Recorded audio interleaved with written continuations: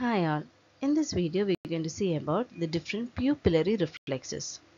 So this question has been asked as a diagram question, has been asked as a physiological basis question.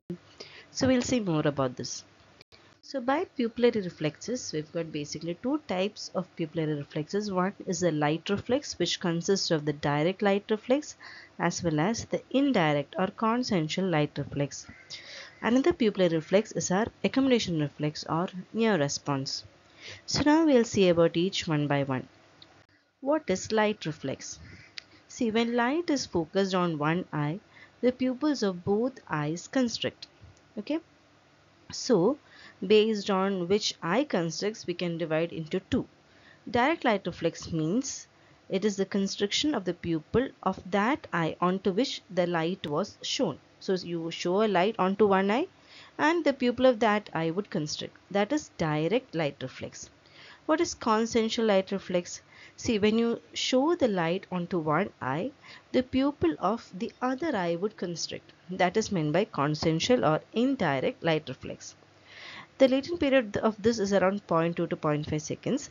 So now we're going to see about the pathway by which this works. Why should the pupils constrict when light is shown on one eye, and why should the pupil of the other eye constrict when light is shown on one eye? So we'll see the pathway now. So suppose this are the outline of the two eyes and light is shown onto one eye. So we know the basic visual pathway in which we've got the fibers passing through the optic nerve, optic chiasm, optic tract and all, right? So here when light is shown, the optic nerve, it arises from that, it passes on that impulses and it reaches the optic chiasm, and from there it goes to the optic tract, and from the optic tract, in fact, it reaches the lateral geniculate body or lateral geniculate nucleus. From the lateral geniculate nucleus, we've got fibers moving on to another important nucleus called the pretectal nucleus. It's called the pretectal nucleus. From the pretectal nucleus, this information passes on to the Edinger-Westphal nucleus. Edinger-Westphal nucleus is a nucleus of the oculomotor nerve. It is a special nucleus of the oculomotor nerve. So from the pretectal nucleus, this information is passed on to the Edinger-Westphal nucleus.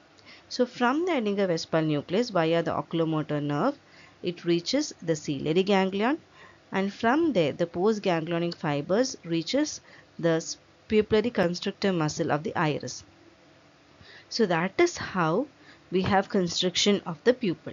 So see, this is the light reflex pathway. That means direct light reflex is because when light falls, it is transmitted on the optic nerve, it reaches the pretectal nucleus, and via this Edinger-Westphal nucleus, the short ciliary nerve, there is constriction of pupil of this eye.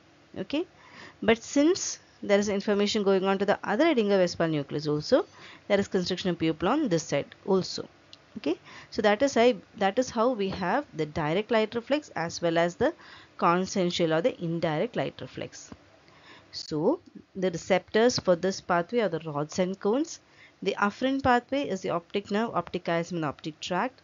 The center is the pretectal nucleus of the midbrain. The efferent pathway is via the Edinger-Westphal nucleus, oculomotor nerve, ciliary ganglion and short ciliary nerve, and the effector organ is the constriction of the pupil. The response obtained is constriction of pupil. So this is the pathway for light reflex. Now we'll quickly see about the accommodation reflex. What is accommodation reflex? We know that when we change our focus from a far object to a near object, suddenly there would be some changes in our eyes. What are they? There would be pupillary constriction, there would be lens thickening, as well as convergence of the eyeballs. So these three changes, that is pupillary constriction, increased curvature of the lens, as well as convergence of the eyeballs, these are called the 3 C's of accommodation reflex. So now we are going to see how this occurs. So now we will see the pathway by which this accommodation reflex occurs. So suppose this is the outline showing the optic nerve, optic chiasm and optic tract and all. So see, here when this person is asked to focus to a near object after focusing a far object, what happens is these impulses pass through the optic nerve, optic chiasm and the optic tract, and as usual reaches the lateral geniculate nucleus. Now from there we know from the lateral geniculate nucleus we usually have that optic radiation. So here also we have the optic radiation that is reaching the primary visual cortex or area V1 of the visual cortex. Now from there these impulses are transmitted on to another area called the frontal eye field area, and from the frontal eye field area the information passes to the oculomotor nerve nucleus, that is not only Edinger-Westphal but also the somatic motor nucleus. It reaches both this oculomotor nucleus, that is somatic motor nucleus, as well as the Edinger-Westphal nucleus. So from there, just like our usual light reflex, via the oculomotor nerve it reaches the ciliary ganglion, which in turn via the short ciliary nerve will cause constriction of the pupil.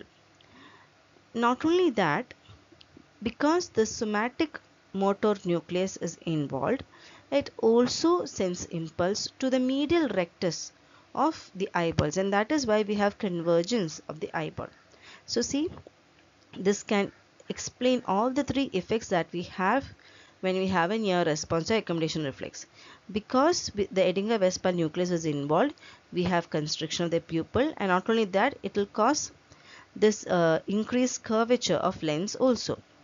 And because this other nucleus is involved, because the somatic motor nucleus is involved, it will send the impulse to the medial rectus also, so that there would be convergence of the eyeball. Remember here for accommodation reflex, the pretectal nucleus is not involved. This is the major difference between light reflex and accommodation reflex. So thus this is the pathway for accommodation reflex. So here we have seen that from the rods and cones via the visual pathway, the information reaches the visual cortex.